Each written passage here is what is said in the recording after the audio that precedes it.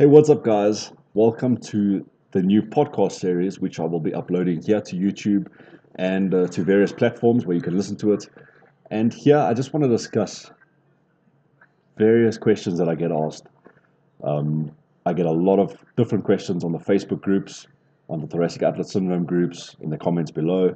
And I thought, let me just do this series, which is a little bit longer, because it's the same questions over and over. And there's a lot of new people joining all the groups and a lot of new people getting diagnosed with thoracic outlet syndrome and frozen shoulder. And it's just affecting a lot more people.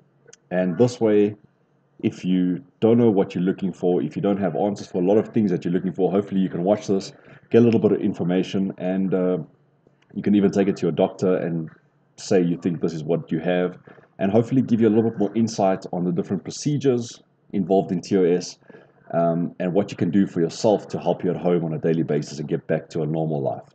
So those of you that don't know, I had TOS, and it first started about 3 or 4 years ago, where my arm was completely blue and numb, and I couldn't lift my arm, I couldn't hold things. My whole arm would get sore, and it was like totally blue, and there wasn't any pulse.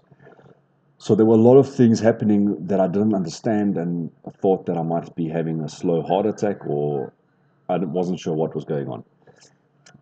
Went to a lot of doctors, and eventually, after going to a vascular surgeon, orthopedic surgeon, going to various different testings, they finally found that I had TOS, which is thoracic outlet syndrome, and it has been classified as a rare condition, but a lot more people are developing it due to lifestyle, due to looking down at our phones, sitting at a desk with our laptops.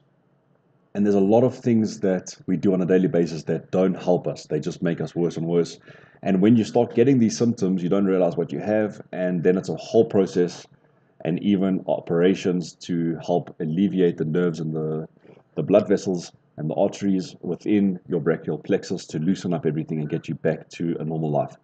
So I want to cover all of these things, what I've done, how I've helped people, what they've done, what other options are available to you, so that you know exactly the full spectrum of TOS and exactly what it is and all the symptoms involved, because there are various symptoms that people really don't know that is TOS related. A lot on the groups, there's questions every day of different symptoms happening, and nobody knows what's really going on.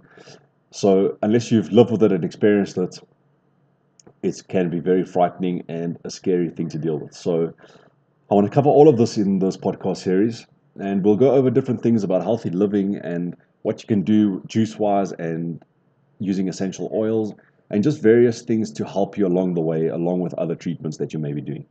So I will be uploading episode 1 very shortly. This is just an introduction to what's going to come, and I hope you guys enjoy it.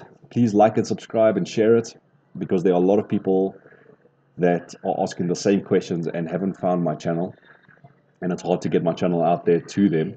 So if you know somebody, if you could share the link to them, and maybe it could help them and reduce their time suffering, because a lot of people live with thoracic outlet syndrome for so many years that they get to a point where their whole lives have passed them by and they cannot do anything, and by the time that they're getting treatment, they've wasted so much time. So I'm really sure and positive that this can help a lot more people that are not seeing it, and hopefully we can make this awareness of TOS more readily available, and we can spread the message and get a lot more people helped a lot sooner and get their lives back. So I'll see you guys soon in episode number 1.